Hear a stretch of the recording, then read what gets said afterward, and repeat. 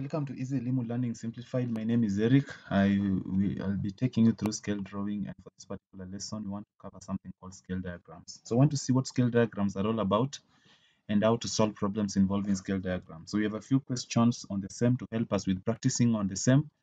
And of course, at the end of the lesson, we'll be having some assignment to help you practice and also to help you check on your understanding of the concept as we are going to discuss during this lesson. So when you talk about a scalar diagram, basically it's an enlargement of an object. We talk about you have object enlarged. This is more or less the same as a map, what you are drawing on paper compared to what is on the actual ground. In terms of figure, maybe it could be a football field, being rectangular in shape, and then you want to represent that on a paper. So you see, you want to compare what is drawn on the paper, rectangular, and the actual field, the actual football field. So I want to do comparison of the two. You see, that's what we're talking about in this case. So this has, relative changes on the size. For example, look at what's drawn on the paper and what is on the actual ground. What's drawn on the paper is smaller compared to what's on the actual ground. Like in the case of the football field, when you move into the field, the actual field, rather the field is much larger compared to what you draw on a paper. You see. So the relationship between these two figures, the map and the actual ground, what's on the actual ground, is normally stated in a ratio form. So either in terms of their lengths, like if it's rectangular, maybe length and length, width and width, or even area and area. And so we have a few examples to help us with illustrations of the same. So you have a rectangular field measuring 40 meters. This could be a football field. So a rectangular field measuring 40 meters by 100 meters. Now the length of the field on the map is, you see, now we're talking about the map. So we have, this is a map, and then the field could be something of this sort. You see, so we are saying the map, the length of the field on the map is 5 centimeters. The width could be something that you do not know. But now the actual field, we have 100 meters long and 40 meters wide. You see now. So from here you can get a ratio that can help you find, So the ratio here is, the ratio used is 5 centimeter to 100 meters, length compared to the length. So what we have is 5 centimeters. So you convert this to centimeters as well by multiplying by 100. So that becomes 10,000 centimeters. And then now you can, drop the centimeters so that you have 5 to 10,000. So you can still subdivide this further so that you have 1 to 2,000. See, that is the ratio. So it's stated as a ratio. This is the ratio of measurements on the actual on the map compared to measurements on the actual ground. You see. So this is what we have. So this can as well be written as 1 over 2,000. 1 over 2,000 or 1 to 2,000. That is the representative fraction. Okay. So you can use this to help you find the width. So you say 1 centimeter, 1 centimeter represents 2,000 centimeters on the actual ground.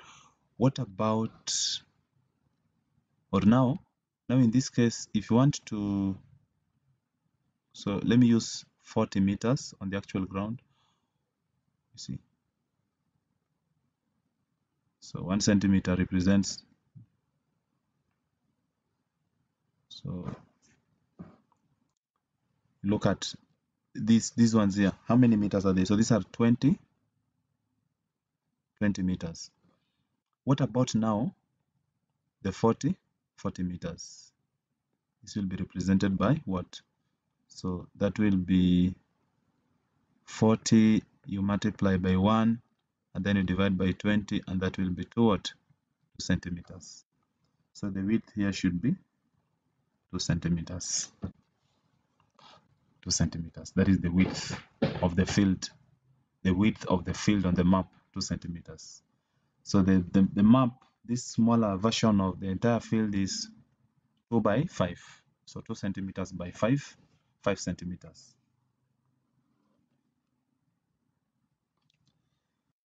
We have another one here. A plot of land is in the form of a rectangle and has dimensions 120 meters by that. So draw this on the paper. So I can use appropriate scale. So I will have to find an appropriate scale. So let me just use a scale of 1 centimeter. Maybe 20. So represents what? So 1 centimeter represents 20 meters. So it then means that 180 meters on the map should be 180 over 20 centimeters. So which is equals to 9 centimeters on the map. See, this is what I'll be drawing. And the 120 meters should represent 120 over what? Over 20 centimeters, which is 6 centimeters. So this is what I'm going to draw. This is what I'm going to draw. So I'm going to draw a rectangle of length 9 and width 6. This is what we did in one of our previous lessons. So I will mark this is A, and then I will need to measure 9 centimeters.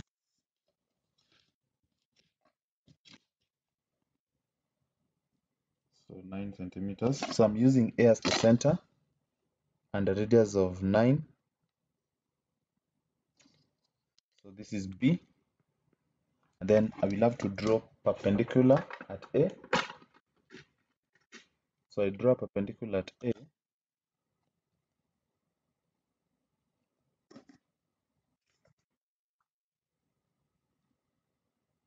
And at B.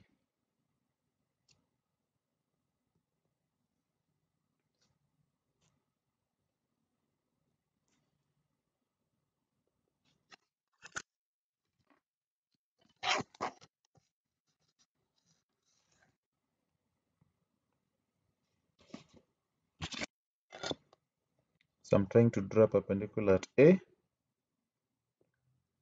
and a perpendicular at B.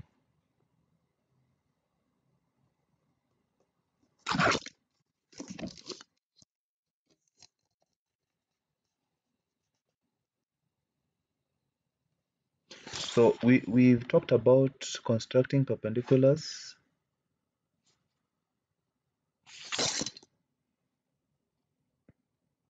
through given points. So if you missed out on that, you can possibly check how that is supposed to be done.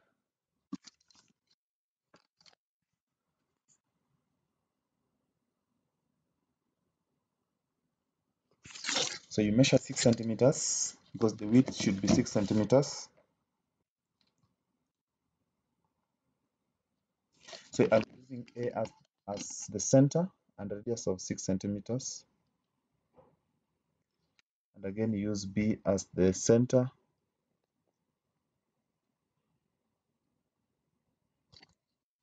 So this is where maybe C would be and D would be somewhere here. So it's just a matter of joining them.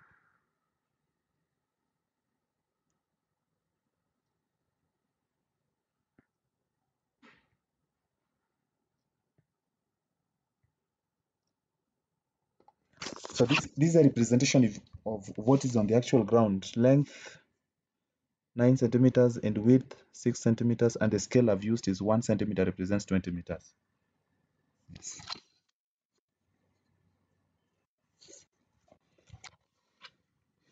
So we have another one here. A rectangular field measures 40 meters by 100 meters. The length of the field on the map is 5. What is the area of the field on the map? So you could still do the same thing. You find the width and then you find the area, or you just find the scale. So scale used, we talked about scale in the previous slide. Scale used in the scale drawing. So what you're given is the length. So the length is 5 centimeters, represents 100 meters on the actual ground. You see. So you divide both sides by 5. So 1 centimeter represents what? 20 meters. That is the scale used, you know. So what about the 40? 40 is the width on the actual ground. So I want to see what the width is. So what about 40 meters? What could it represent? What could that represent on the map? So that is going to be 40 by 1 divided by 20, which is 2 centimeters. So with the width on the map, you should be able to find the area now. So length is 5 centimeters and the width is 2 centimeters. So area should be now length times width, and length is 5, width is 2, and that is going to be 10 square centimeters.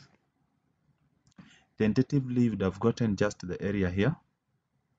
The actual area, let me use capital A to be length by width, which is 4,000 square meters. Then now I use the scale. 1 centimeter represents what? Represents 20 meters. Then I square both. So if you square both, you have 1 square centimeter represents. This also is going to be 400 square what?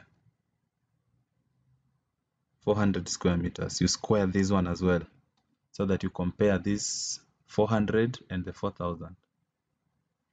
So what about the 4,000